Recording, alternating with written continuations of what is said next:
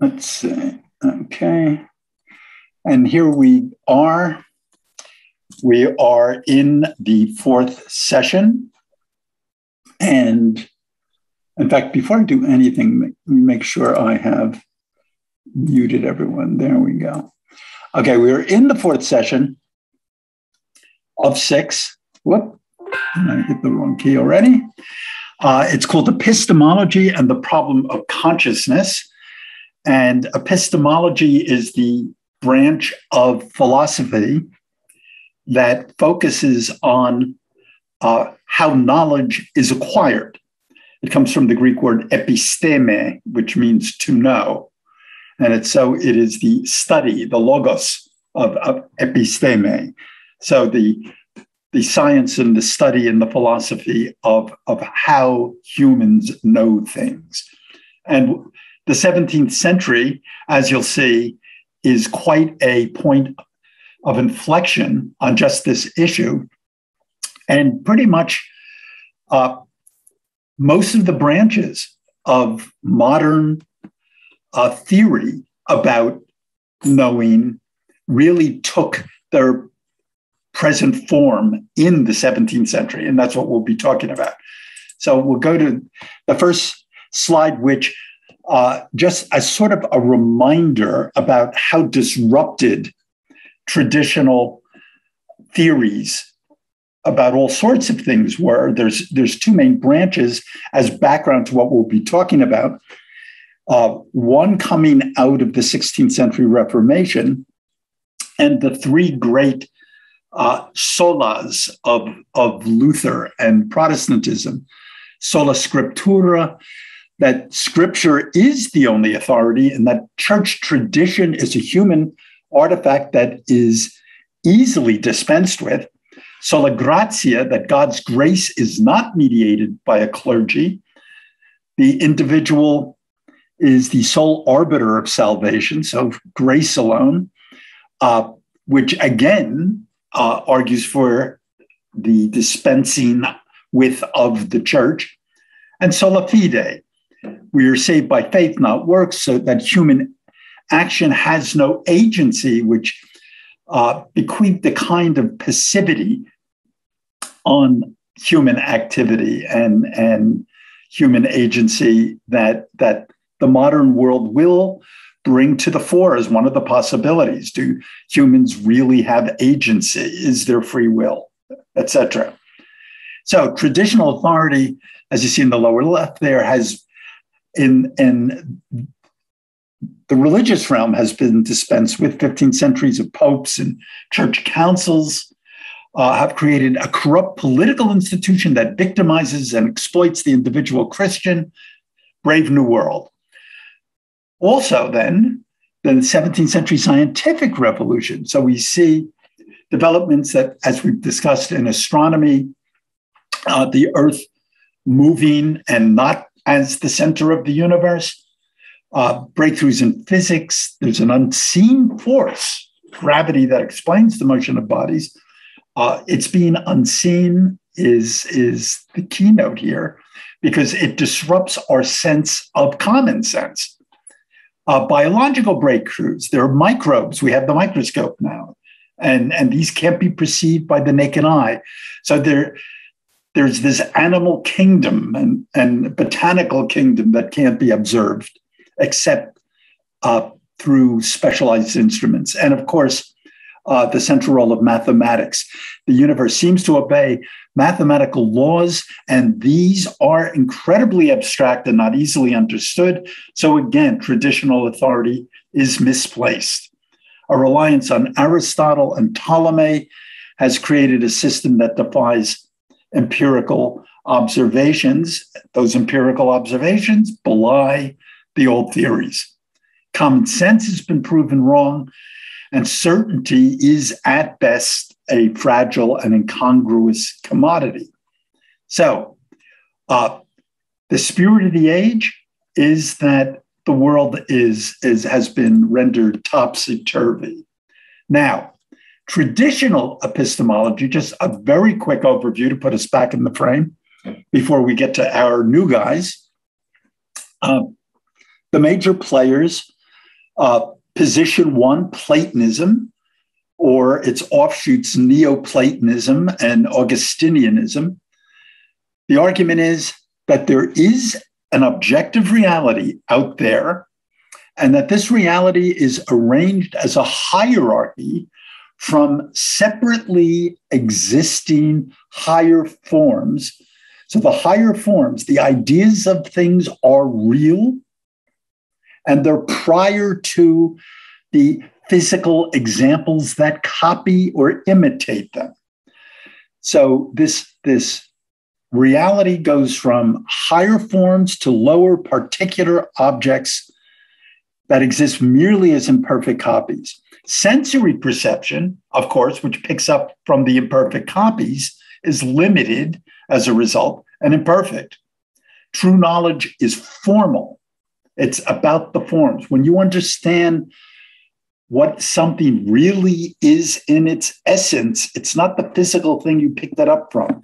It's the idea that was there, perhaps even as an innate idea that was triggered by the sensory experience of the physical thing. Fido and Gemma and Daisy are those real dogs. They are not the idea dog. They are imperfect copies of the principle. Just like all the instances of the number two you see are but pale copies of two-ness in and of itself.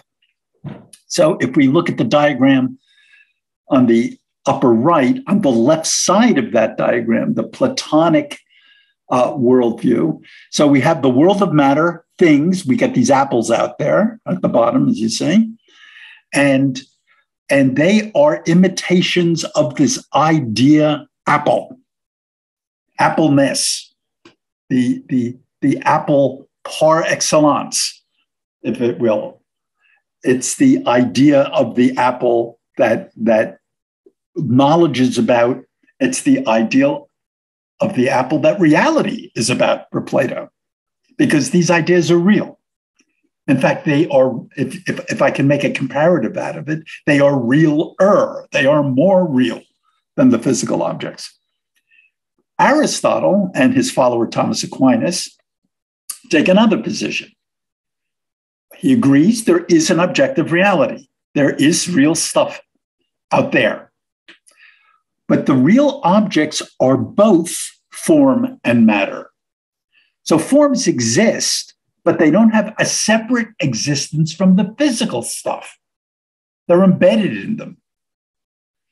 So if you look at the Aristotle image on the right side of that upper diagram, the world of form and matter, so you see form and matter are both aspects of things, the two different circles, the red circle and the green circle. Whereas on the left, the world of things was separate from the realm in the red up on the top of the forms. So for Aristotle, sensory perception is the ultimate source of all knowledge. You can't know the forms without having looked at the things. The forms, or universals, as they come to be known during the Middle Ages, are known by abstracting concepts from raw perceptions. So the eye is stimulated by the image of Gemma and Daisy and those dogs that are running around. And somehow we abstract the concept dog from the objects. So Aristotle would say, look at the way a child, a toddler, who's just learned how to speak, you keep on pointing out dogs to the toddler and saying, this is Gemma, this is Daisy, this is Rosie. And you're using specific names of specific particular dogs. But at some point, the child makes this leap to the abstraction and gets the idea that they all have something in common and that they are all dogs. They make this leap to the universal, to the abstract concept. And in Plato's theory, it means the idea was there and it got triggered by some kind of a leap. And Aristotle's theory, there was an act in the mind of abstraction that took place somehow, to some degree mysteriously, but the abstraction lifted the idea from the thing. So in the mind, so the mind can really know reality by knowing the form that is embedded in the thing. So, and even higher forms for Aristotle are known through deduction, through logical processes. Then there is the great medieval contribution, nominalism, which from the word nomina, which means names. And they would suggest, yes, there is an objective reality, but universals are not real. Those abstract concepts are linguistic or intellectual constructs. So dog is a name that we come up with.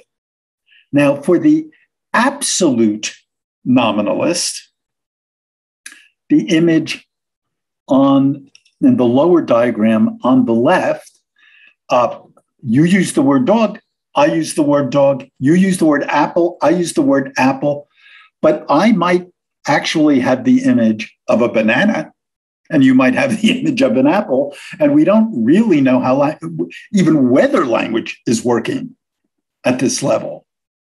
So, but there are some nominalists that are what are called conceptualists or moderate realists. They maintain that general ideas have conceptual significance and that they group objects with common traits. So you could argue that Aristotle is to some degree a conceptualist. So I use the word apple, I have the idea apple, you use the word apple, you have the idea apple, and we have faith that when each of us uses the term, we are referring to a real concept that describes things accurately. Or else, in an absolute nominalist position, we don't even know whether we can talk about reality because we don't know that we're naming the same things. And we don't know whether there's a true alter egoism, whether I can assume that you see things the way I see things. Anyhow, that is sort of the thumbnail sketch of the traditional groupings of epistemological theory coming into the 17th century. And some of our people in the 17th century will use some of the same armory. So, and the movement to science, it's had an impact on epistemological theory. If we look back at scholastic philosophy first, remember the method of the schoolmen, the lecturers and disputants in the universities was disputation, the structured arguments over theses that were nailed to the door, like Martin Luther's theses. Theories of reality were formally argued and judged by academic committees. Proofs involved strings of deductions from first principles, themselves usually unprovable assumptions.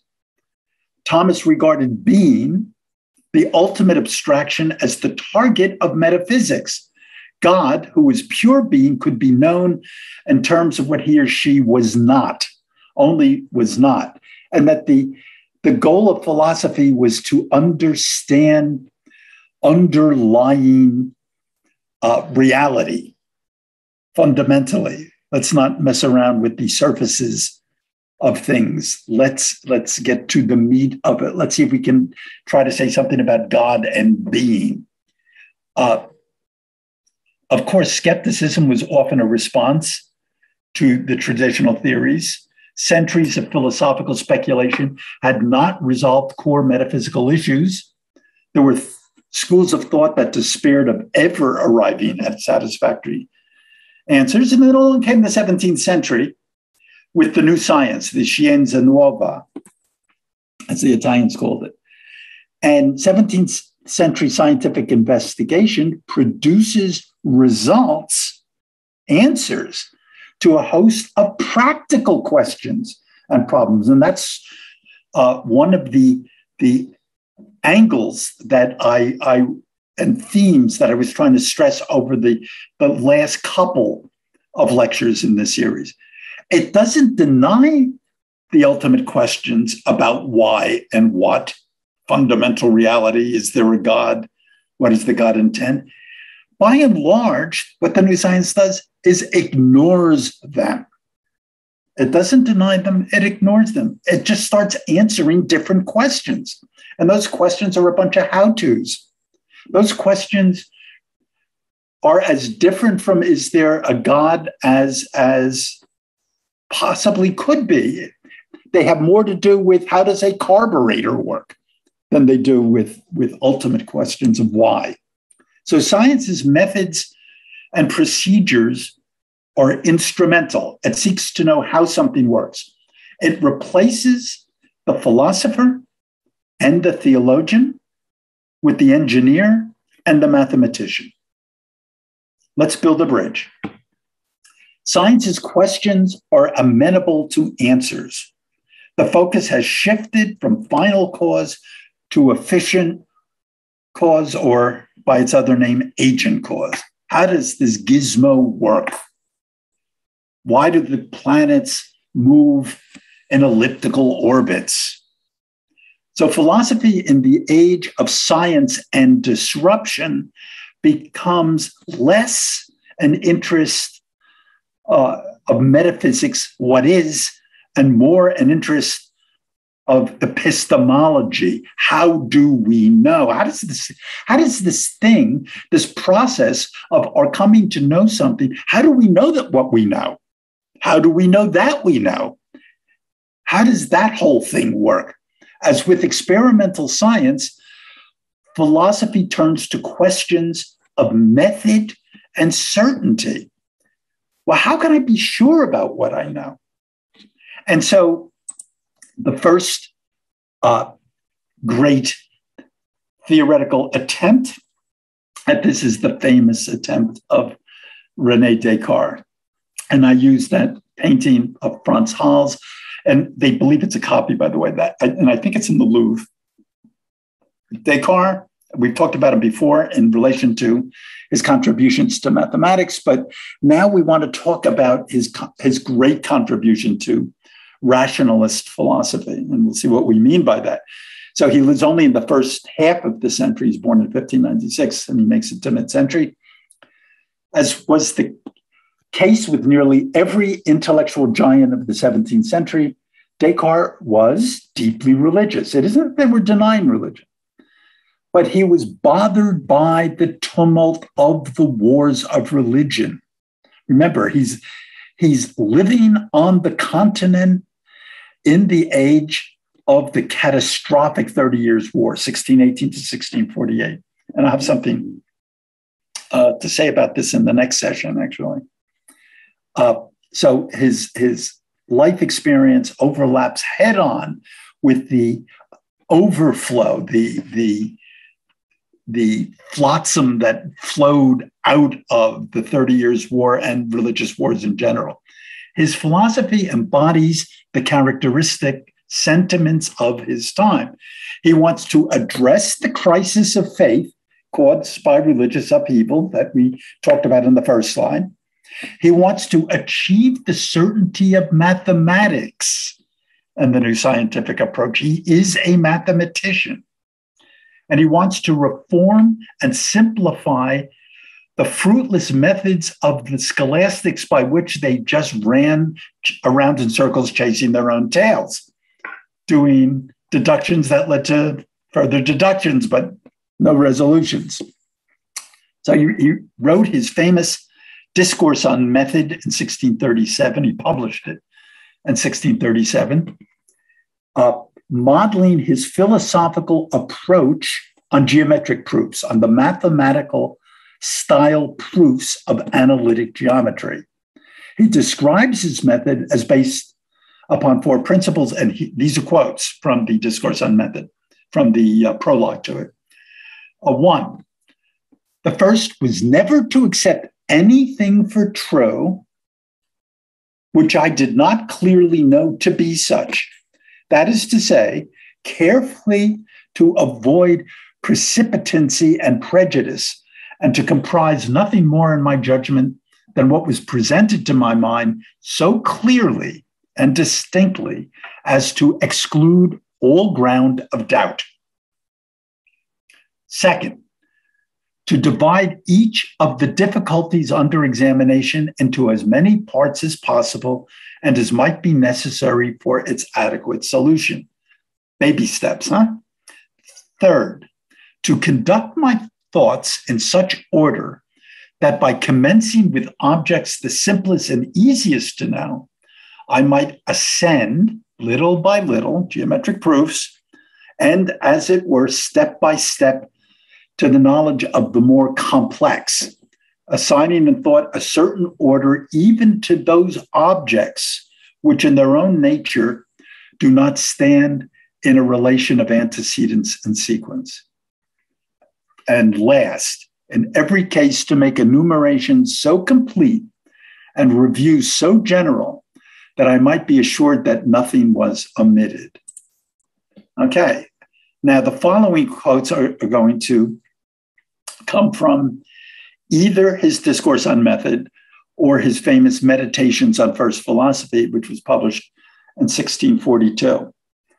And the first few I'm looking at are going to deal with this methodological skepticism. He's going to start from a principle of skepticism, and using that principle is going to reject sensory perception as dubious.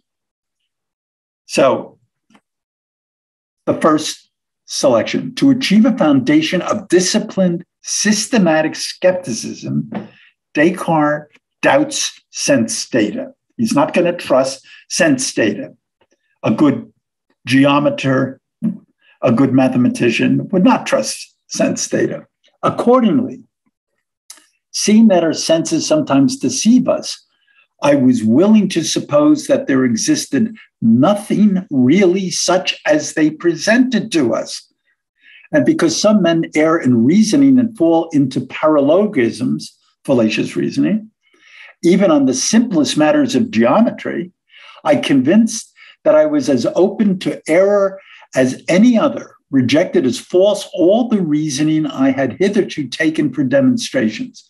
And finally, when I considered that the very same thoughts which we experience when awake may also be experienced when we are asleep, while there is at that time not one of them true, dreams, which look very real to the dreamer, I suppose that all the objects that had ever entered into my mind when awake had in them no more truth than the illusion of my dreams. So let's assume that everything I think I know through the senses is dreamlike, is a misrepresentation. The principal error consists in my judging that the ideas which are in me are similar or conformable to the things which are outside me.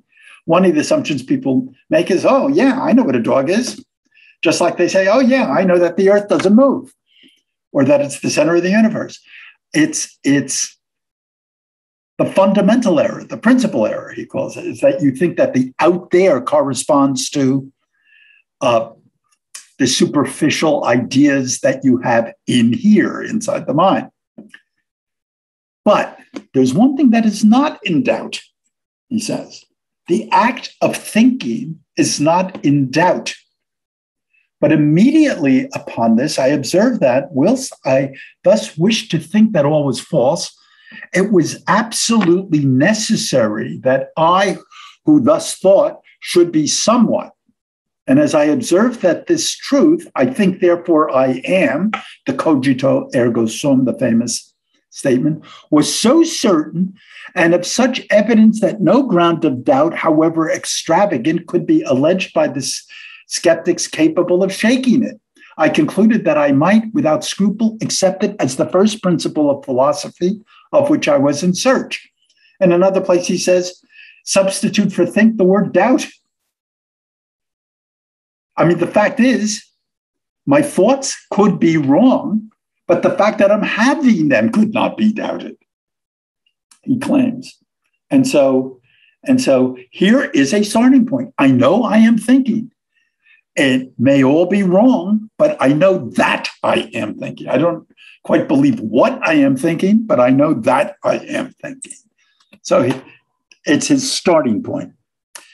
And then he introduces the famous mind-body dualism, that the mind and the body are separate and distinct.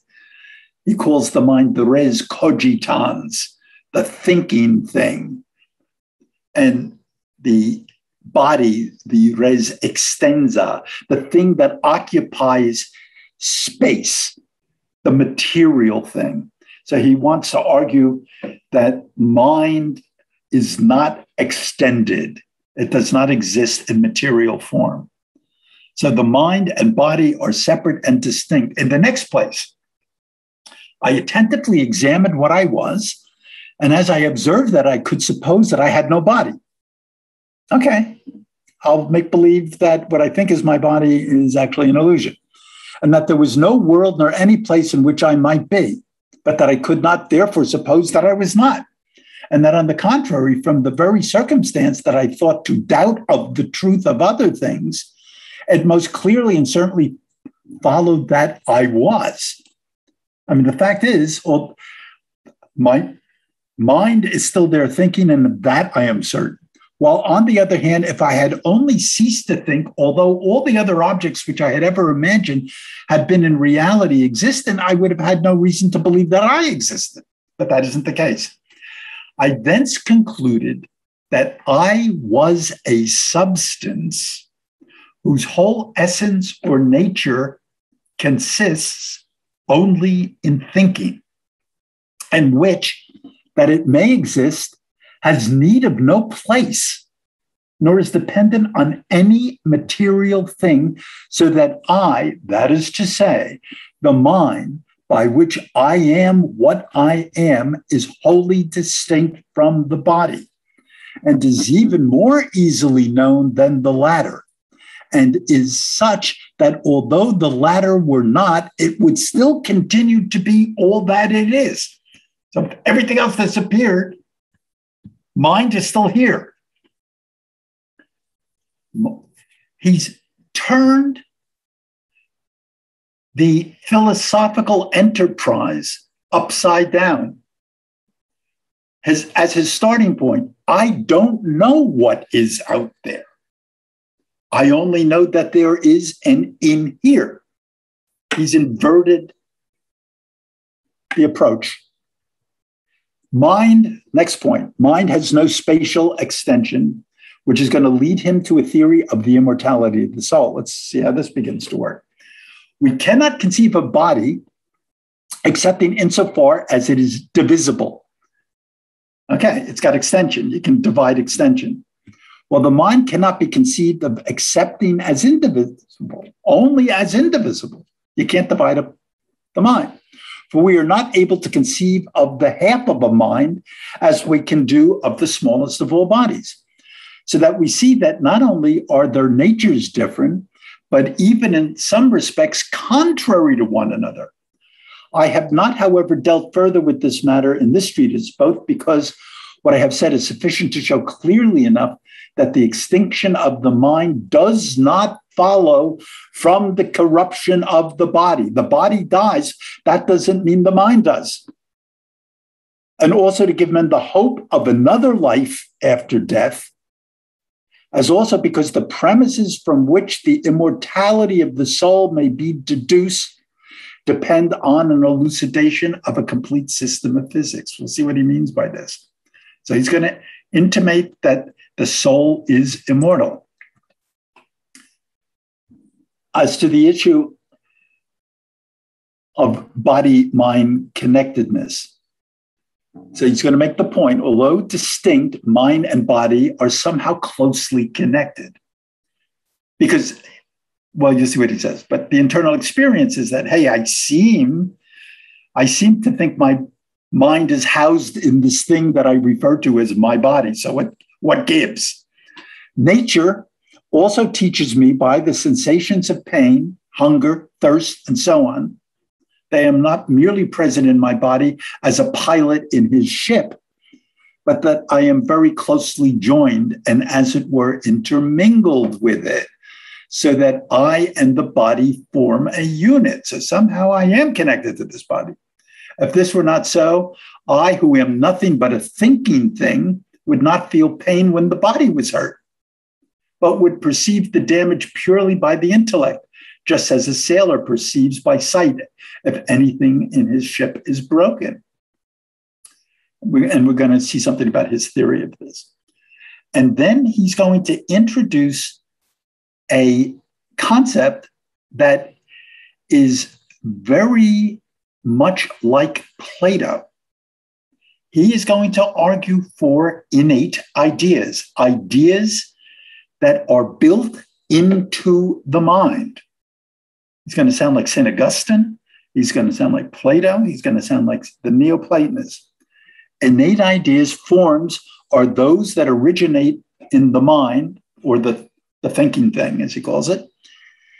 Some ideas appear to me to be innate, some adventitious, which means not necessary. Adventitious is something that is contingent, doesn't have to be. And others to be formed or invented by myself. So there are three categories of ideas for him: the innate ideas, some that are just contingent and not necessary, and some that he seems to have made up, like dreams. For as I have the power of understanding what is called a thing or a truth or a thought, and it appears to me that I hold this power from no other source than my own nature. He moves on. The mind is not the source of innate ideas. There must be a God, and the idea of God is innate.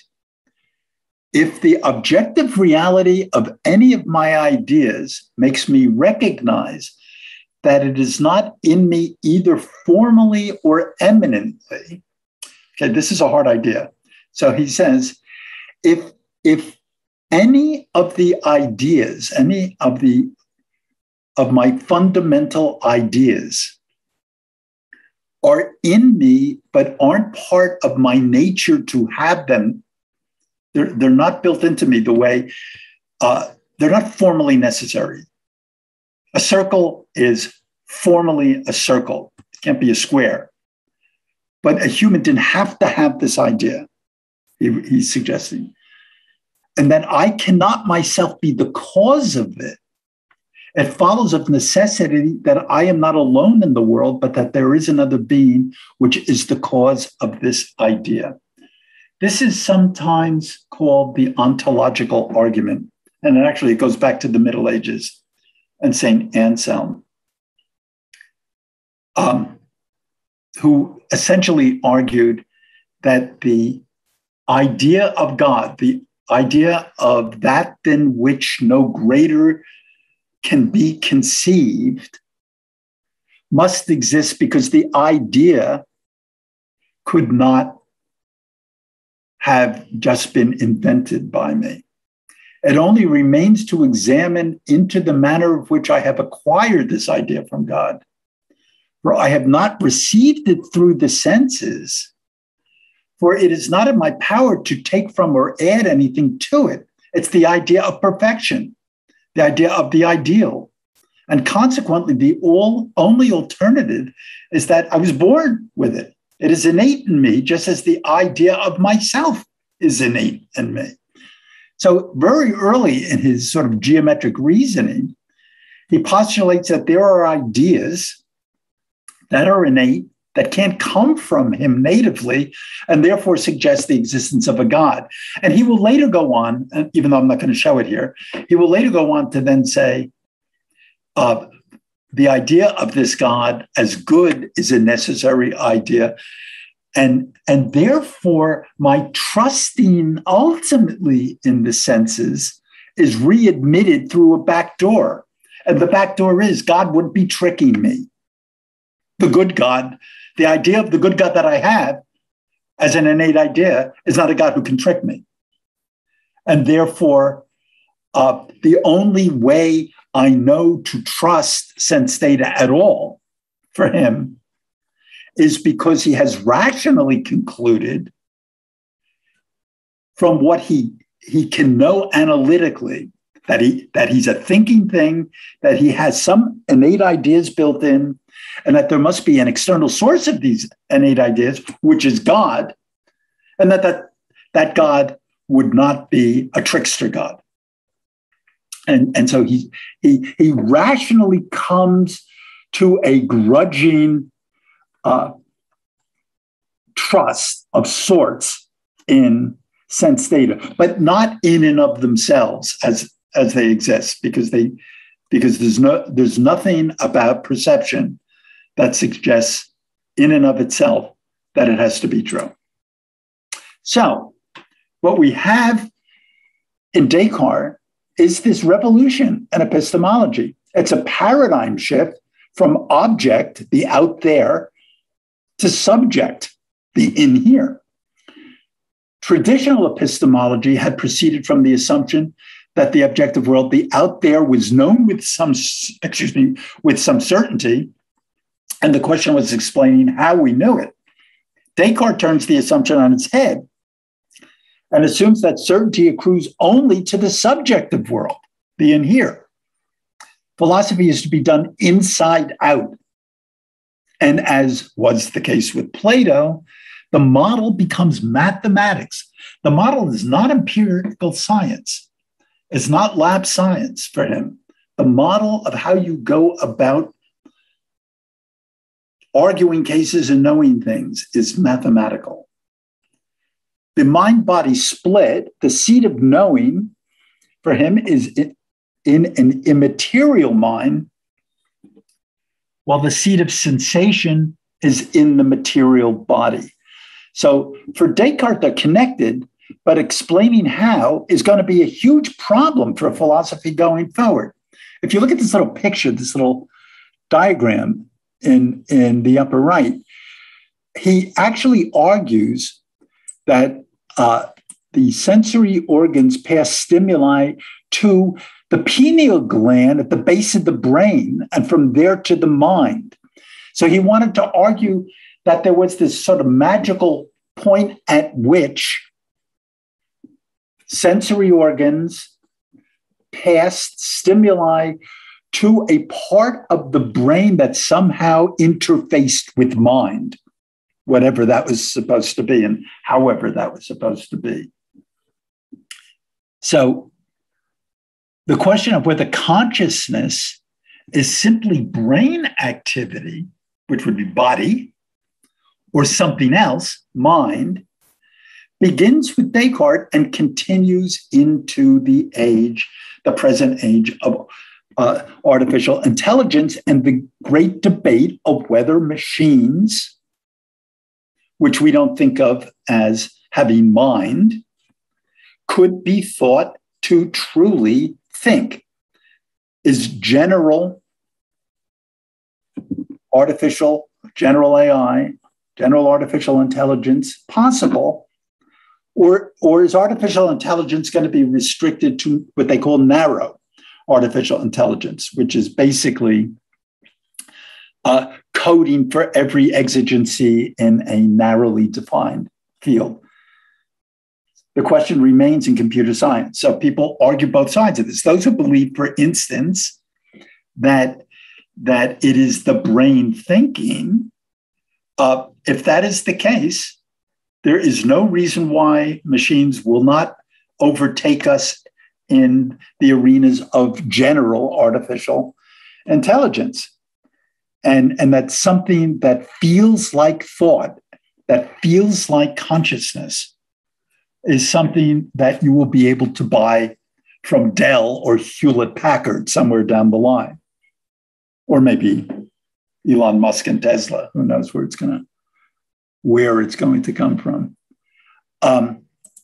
So the ancillary modern question of whether the activity of the brain as machine is physically determined, that is, whether there is free will is also going to derive from this Cartesian split. So there is this other extremely pertinent secondary question.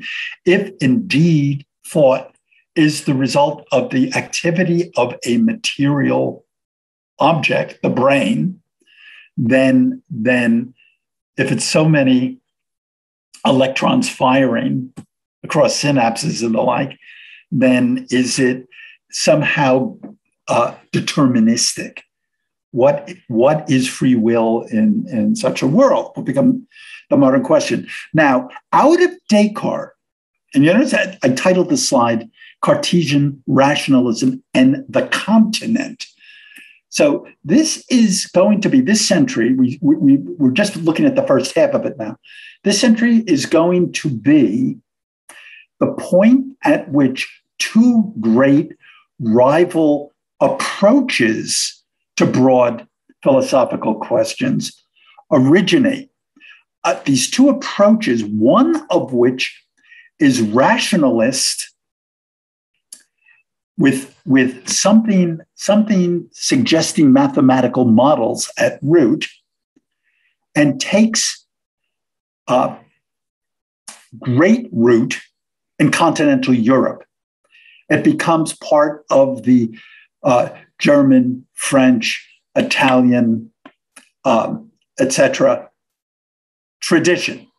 And it's going to be very distinct from the flavor, which we will look at after this, of the Anglo-American or English language traditions.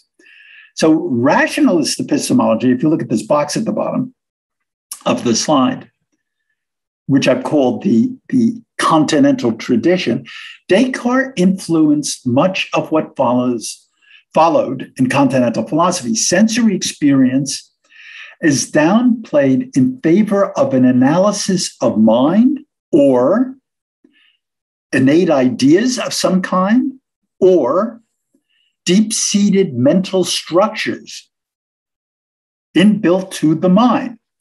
So whether it's Leibniz or Baruch Spinoza in the 17th century, or Immanuel Kant in the late 17th into the 18th century, the late 18th century, or G.W.F. Hegel into the beginnings of the 19th century, idealists, phenomenologists, structuralists, post-structuralists, are all heirs of the tradition.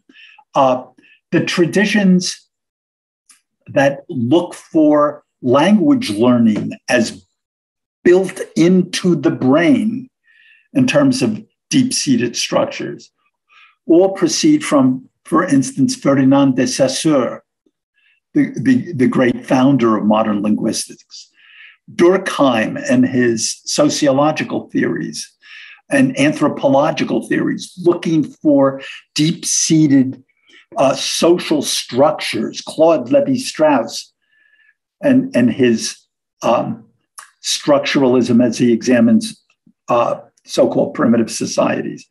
The phenomenologists and existentialists like Edmund Husserl, Martin Heidegger, Merleau-Ponty, all sort of rooted in the Kantian tradition of asking how the mind's deep structures are frameworks for the reality as we experience it. Kant is going to have, in later thought, is going to have a huge presence because he's going to ask, okay, if I've got all these perceptions in mind, aren't there categories that all the perceptions have to fit in that I can deduce or intuit from the perceptions? It's as if he's looking at film, movie film, and saying, isn't there something in the nature of the structure of movie film itself that'll explain to me why I see it the way I see it, etc. And so deep in the continental tradition, whether it's examining how political science works and societies work, or how language works, or how perception works, or generally speaking, how the mind works, or how history works. Out of Hegel, we're going to get from Hegel, flipped on his head, Karl Marx, and looking for structures in history itself that explain why the bourgeoisie had to come to exist at a certain point in history because of what's happened materially in the world, and how socialism is a structure thrown up by history as necessary. So that continental tradition of looking deep inside of things to try to explain reality is born in this Cartesian rationalism that first says you have to look at mind and the structures of the mind to understand what the out there is. Anyhow, and then there's the other side of the coin. So let's turn to the model of philosophical empiricism and its really great founder. And we've talked about him before, and we're going to talk about him a lot next class also on another topic, though, is John Locke, who is a generation and a half or so younger than Descartes. And Locke had an immense influence in two completely different arenas: socio-political theory as the father of modern liberalism, and that's what we're going to look at next time, and epistemology as the father of British empiricism. His book, An Essay Concerning Human Understanding, published in 1689, was a deliberate refutation of Cartesian rationalism and the first salvo in a philosophical approach that will culminate in David Hume's radical empiricism in the 18th century Enlightenment. So these quotes are going to come from an essay concerning human understanding. I have a little picture of Locke. I used a different one than the one I used earlier in these classes, showing different portraiture. In book one, he dives head on into his objections to Descartes. And he attacks first the whole idea of innate notions, that there are ideas built into the mind that can't be explained as coming from outside the mind. I hope that this inquiry, first of all, his argument is going to be, let's accept our own limitations. Let's not be so global and try to answer these large and daunting questions. I hope that this inquiry into the nature of the understanding will enable me to discover what its powers are, how far they reach, what things they are adequate to deal with, and where they fail us. If I succeed, that may have the effect of persuading the busy mind of man to be more cautious in meddling with things that are beyond its power to understand, to stop when it is at the extreme end of its tether, and to be peacefully reconciled to ignorance of things that are beyond the reach of our capacities. So it's the great first salvo of British philosophical sobriety. Let's go there before our horses run away with the stagecoach. Perhaps then we shall stop pretending that we know everything and shall be less bold in raising questions and getting into confusing disputes with others about things to which our understandings are not suited, things of which we can't form any clear or distinct perceptions in our minds, or, as happens all too often, things of which we have no notions at all. If we can find out what the scope of the understanding is, how far it is able to achieve certainty, and in what cases it can only judge and guess, that may teach us to accept our limitations and to rest content with knowing only what our human condition enables us to know. Let's take it slow, guys. Book 1, again, still on the topic of innate notions. First point, innate notions are not necessary for knowledge. Some people regard it as settled that there are in the understanding certain innate principles. These are conceived as primary notions, letters printed on the mind of man, so to speak, which the soul, mind, receives when it first comes into existence, and that it brings into the world with it. I could show any fair-minded reader that this is wrong. If I could show, as I hope to do so in the present work, how men can get all the knowledge they have and can arrive at certainty about some things, purely by using their natural faculties without help from any innate notions or principles. Even if it were in fact true that all mankind agreed in accepting certain truths, like one of the arguments for innate ideas is that everybody agrees from all cultures on certain things. And he points out, even if they did all agree on certain things, that wouldn't prove them to be innate. If universal agreement could be explained in some other way, and I think I can. And then he goes on to argue. And his first example is that of the so-called tabula rasa, the blank slate, the white paper and experience. Let us then suppose the mind to have no ideas in it. Let's start with the mind doesn't know anything, to be like white paper with nothing written on it. How then does it come to be written on? From where does it get that vast store which the busy and boundless imagination of man has painted on it? All the materials of reason and knowledge. To this I answer in one word, from experience. Our understandings derive all the materials of thinking from observations that we make of external objects that can be perceived through the senses, and of the internal operations of our minds, which we perceive by looking in at ourselves. These two are the fountains of knowledge from which arise all the ideas we have or can naturally have. And he then goes on to describe what he calls ideas. And he says there are two types. There are ideas from sensation.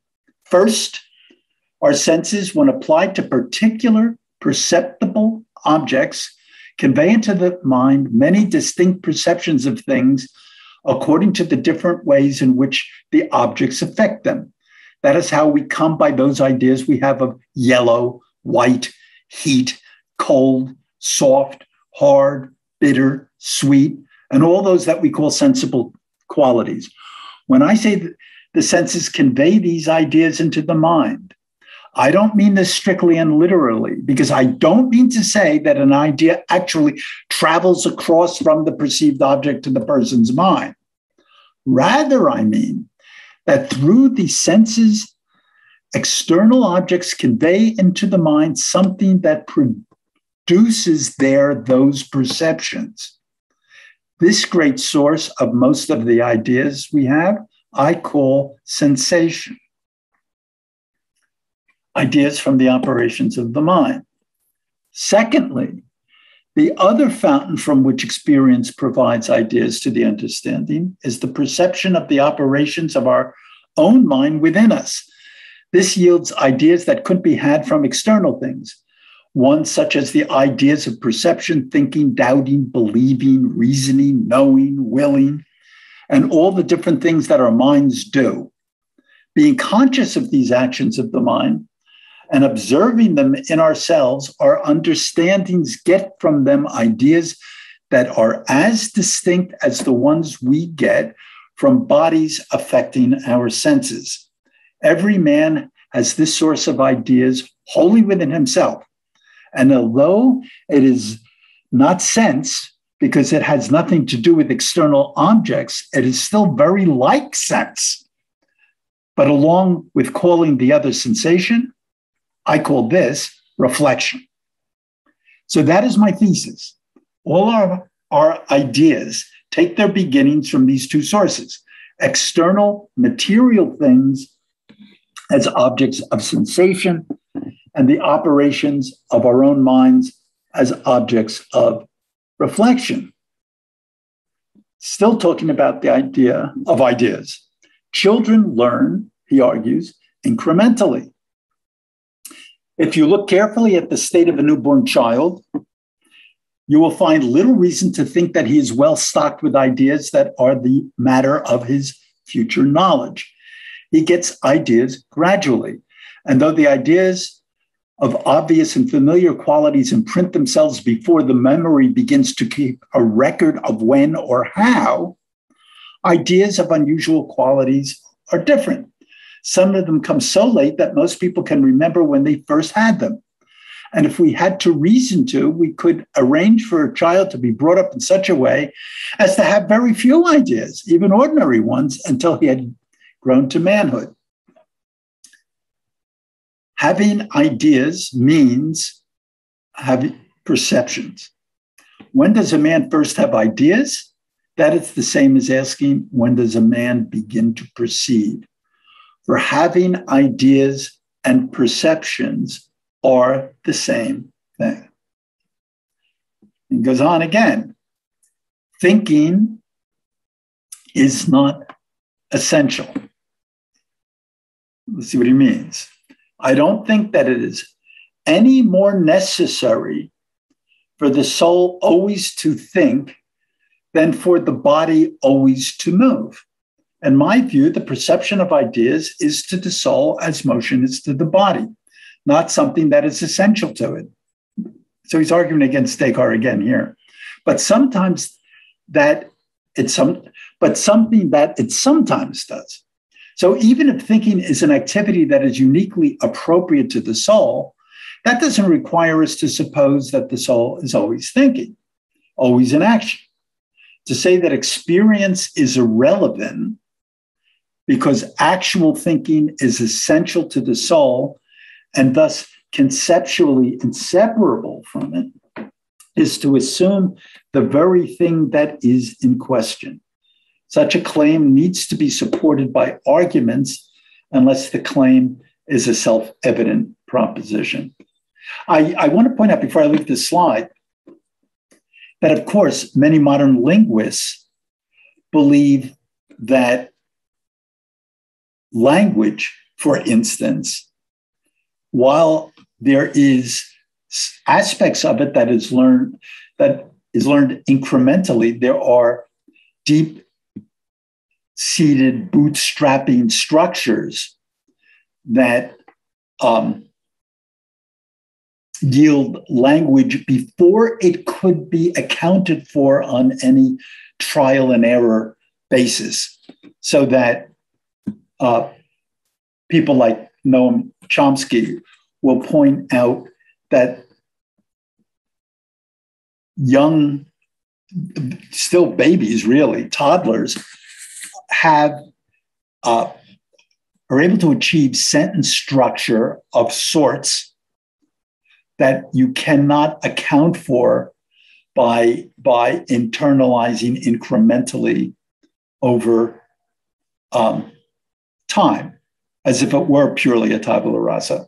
So indeed, there are going to be moderns who are going to think in terms of both Platonic rationalism and Lockean or English empiricism simultaneously, as we will see, hopefully. Simple ideas are singular and irreducible.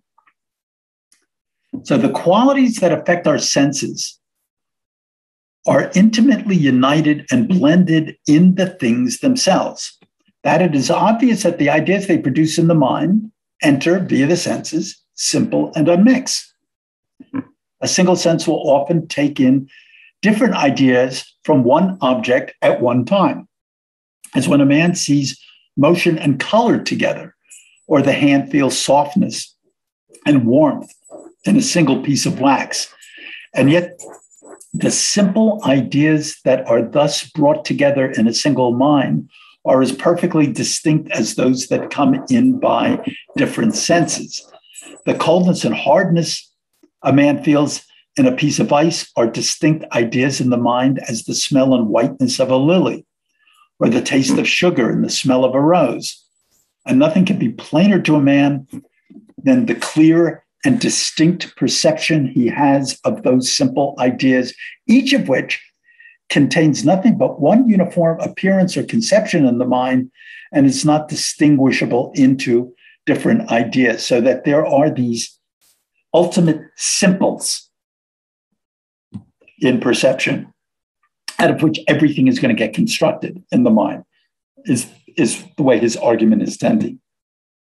Now, complex ideas, as he then pushes the argument in different directions, these simple ideas, which are the materials of all our knowledge, are suggested and supplied to the mind only by sensation and reflection. Once the understanding has been stocked with these simple ideas, it is able to repeat, compare, and unite them to an almost infinite variety, and so can make new complex ideas as it will. But no one, however quick and clever, can invent one new simple idea that was not taken in by one of those two ways, either by raw sensation or primitive reflection on sensation. So simple ideas are irreducible, complex ideas are combinations of simple ideas for him. Complex ideas suggest substance, the idea that there is a substrate that unifies a cluster of ideas or perceptions, he wants to argue. The mind notices that a certain number of these simple ideas go constantly together and presumes them to belong to one thing. And because words are suited to ordinary ways of thinking and are used for speed and convenience, those ideas, when united in one subject, are called by one name. Then we carelessly talk as though we had here one simple idea, though really it is a complication of many ideas together. What has happened in such a case is that because we can't imagine how these simple ideas could exist by themselves, we have acquired the habit of assuming that they exist in and result from some substratum, which we call substance. Our idea of dog. It's furry. It has temperature like an animal. It has a face like other animals. From this, we move on to having ideas of various sorts of substances, which we form by collecting combinations of simple ideas that we find in our experience tend to go together, and which we therefore suppose to flow from the particular internal constitution or unknown essence of a substance. Thus, we have come to the ideas of a man, horse, gold, water. Each of our ideas is of a specific kind of substances is nothing but a collection of simple ideas considered as unified in one thing. Now, this raises an interesting question. So we postulate that all these simple perceptions that form ideas, simple ideas, that we put together to yield the idea of a horse, we posit that there is a substrate, a hoarseness underneath it. And of course, the more radical expressions of this form of empiricism are going to be hard pressed to explain what that unifying substrate is, or as is the case with David Hume, who takes it to a wildly radical extreme, that there even is this unity underneath it. He's going to start arguing that we have bundles of impressions and that, you know, the bundle is itself a perception, that there doesn't have to be something that is truly knowable beyond that bundle of perceptual qualities, perceived qualities. We know little of, and I'm introducing a term used by Kant later on, we know little of things in themselves, the Ding an sich, the thing in itself. The assumption that there is this realm of reality below the phenomena, which cause the phenomena.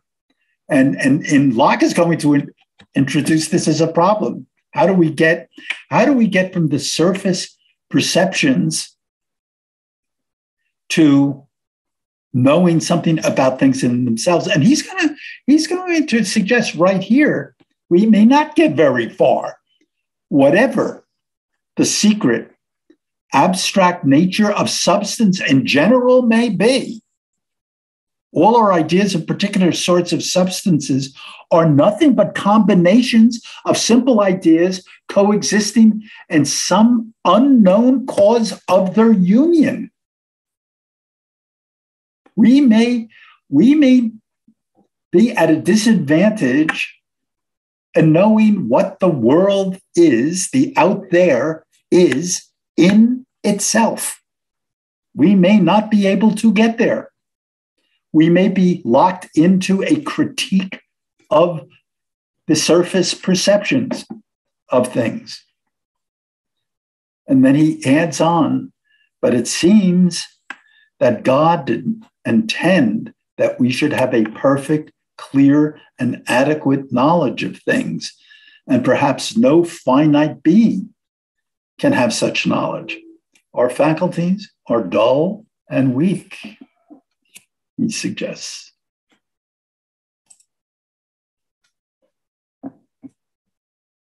Language.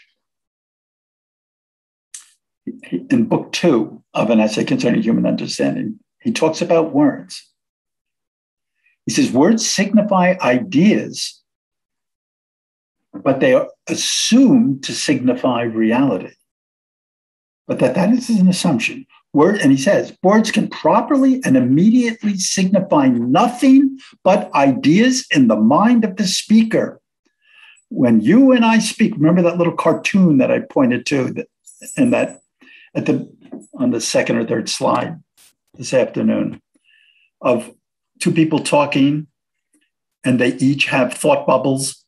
Words can properly and immediately signify nothing but ideas in the mind of the speaker. When I use a word, I'm referring, the referent for that, the signifier for that is something in my mind, which might not exactly be what is in your mind. Men suppose their words to be marks also of ideas in the mind of the hearer. They suppose, he says, men don't often pause to consider whether their ideas are the same as those of the hearers. A man wants his hearers to think he is talking not merely about his own imagination, but about things as they really, really are. He will often suppose his words to stand not just for his ideas, but also for the reality of things. And what's the suggestion here? But they may not. But they may not. So again, we have seen the other side of the 17th century coin. And again, it's a revolution in epistemology. Objectivity versus subjectivity. For Locke, sense perceptions are what the mind knows. And these arise from accidental qualities that inhere in things. Whiteness, coldness, with textures. Without the device of innate ideas, Locke has no way to ensure that we can objectively know the external world or even share the same ideas through language. He and Descartes both ultimately rely on the belief that God would not deceive us. And again, there is a mind-body split, as there was with Descartes. Locke cannot resolve the problem of where thinking resides. And he says, we have the ideas of matter and of thinking, but possibly shall never be able to know whether any material being thinks, or know it being impossible for us by the contemplation of our own ideas without revelation, without God's revelation, to discover whether God has not given to some system of matter, aka the brain, fitly disposed, a power to perceive and think, or else joined to matter, so disposed, a thinking immaterial substance. So, the brain of a dog, the brain of Gemma. Traditionally, people would have spoken of the question, do dogs have souls? No, they don't. Therefore, they don't think the same way we do, or they're not capable of real thought as we know it, because that is something that has been given to the soul by God. Or is it the brain that's thinking, in which case the brain of Gemma, the dog, is doing something perhaps at a lower level of complexity, but something that is definitely of the same ilk as what you do and what I do. And what the machines of the future might be able to do when we get there and see what they're capable of doing. So, rationalist epistemology in the English tradition, Locke created the baseline for virtually everything that followed in English language philosophy. His ever cautious sense of the inaccessibility of final answers has been a continued theme. It's always been cautious. What is it that you think you know? And all those continental people over there, my goodness, Edgar, aren't they jumping the gun and reaching wild conclusions based on very little evidence? So we have David Hume and mind-body dualism in the 18th century. Locke's empiricism was taken to its logical conclusion, first by Bishop Berkeley, the great Irish philosopher, who argued that we can never get past perceptions. He didn't even try to suggest that there was anything beyond the perceptions, causing the perceptions. In his famous nostrum esse est percipi, to be is to be perceived. He's the guy of, if the tree falls in the forest, what do we know? And then by David Hume, who argued the radical position that even the mind, the thinking entity, was an impression. Empiricism and science have always been closely linked. Locke's epistemology was a natural fit for the development of the scientific method. Hume had pointed out that causes were not directly observable, and that we rely really on differing levels of probability. Hume used the famous analogy of billiard balls striking other billiard balls, and to the naive mind, the cue ball goes crashing into one of the other billiard balls, and to the naive mind, it causes the other ball to ricochet. And Hume points out, you didn't see a cause, you did not observe a cause. What you observed was first the one ball moving, contacting the second ball, and then the second ball moving.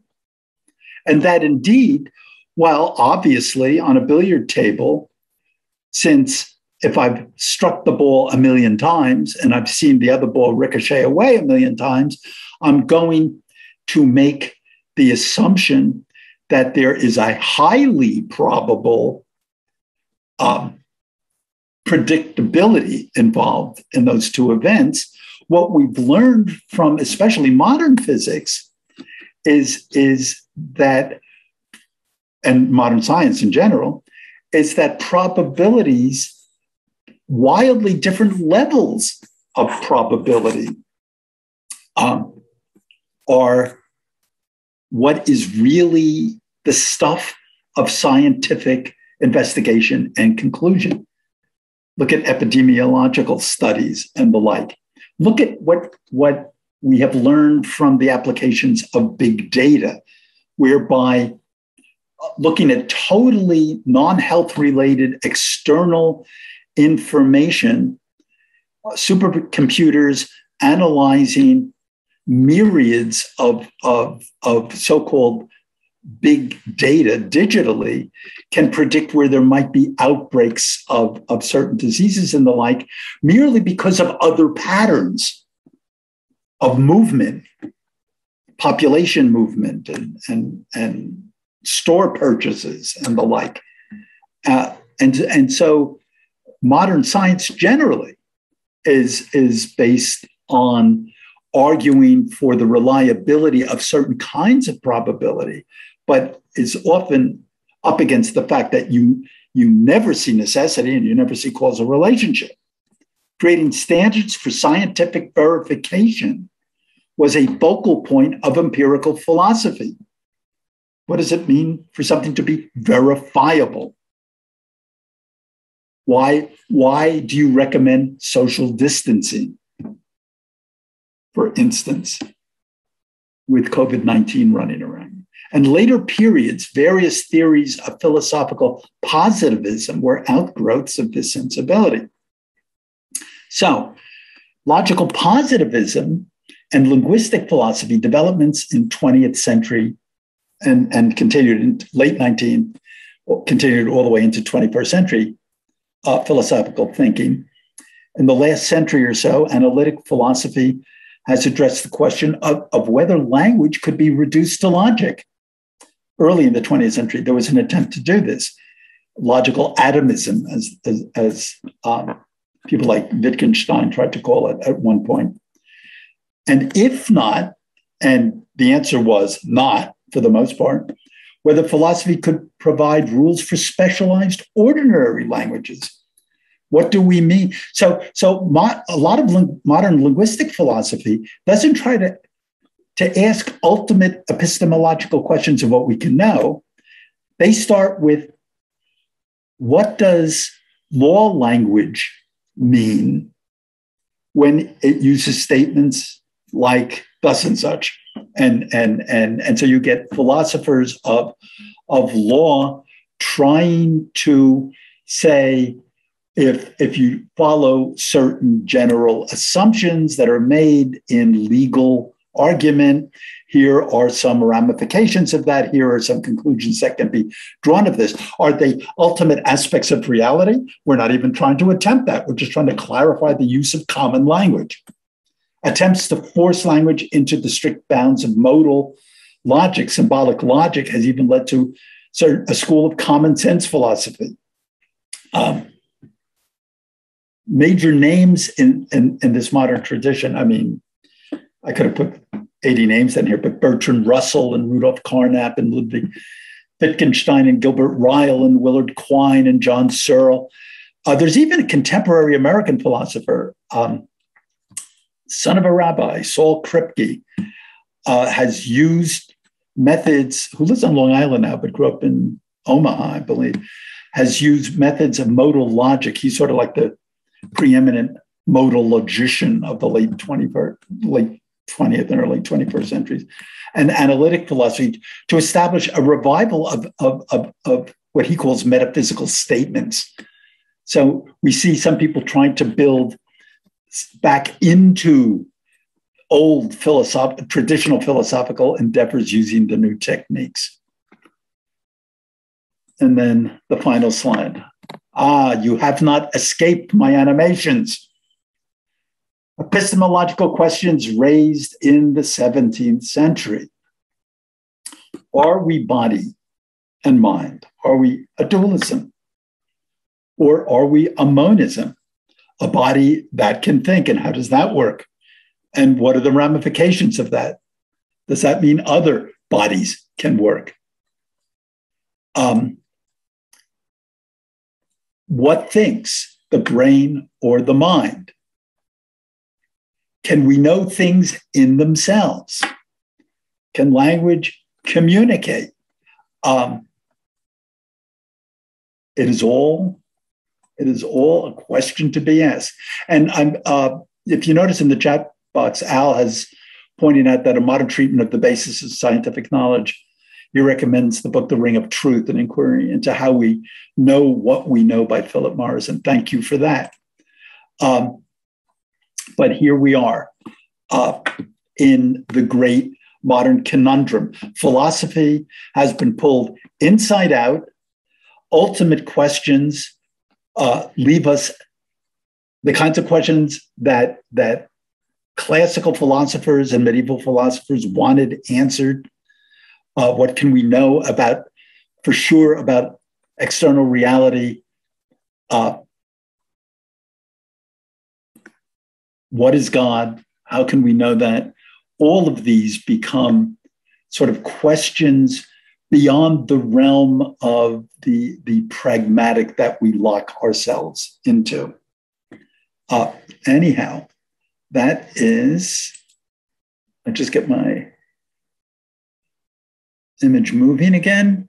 I'm going to, with that, stop the share. I am going to unpin myself.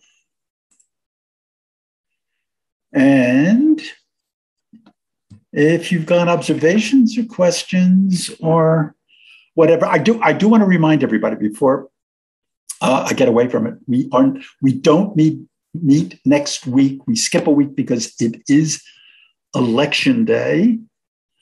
And I did want to point out that there is a class next Monday, a lecture I'm giving in the adult school, if anybody's interested. It overlaps with something we did in that late Roman history class, if people sat in on that. But I know there are people who didn't, called Orthodoxy and Heterodoxy, Christianity and Late Antiquity. And that's in the adult school flyer that you can just find looking up the Montclair Adult School. That said, what observations or questions? I'm sorry, Lou. I'm going to, in your class next week, are you going to cover St. Augustine? There will be references to him for sure, but it's so broad that it can't be a very close look. Okay. But certainly one of the relevant, dominant, at least two of the relevant, dominant so-called heresies of the period were ones that he took up arms against. So he will for sure get mentioned along the way. Okay, thanks. Sorry to interrupt. No problem. That's what this is about. This was terrific, Lou. Who's that, Richard? No, that was me, Al. Al. Thank you for that. I hope one of the things I hope everybody takes away from it, though, is, or